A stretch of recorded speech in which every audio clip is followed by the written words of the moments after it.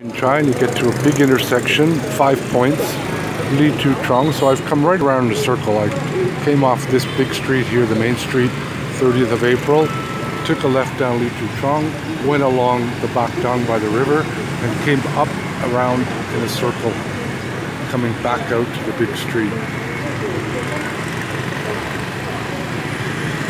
This part is all typical Vietnamese.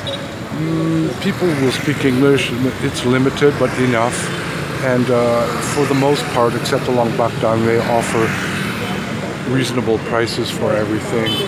If you go just south of here, as I said before, maybe 1 kilometer, so it's mostly fancier resorts for foreigners and really high prices.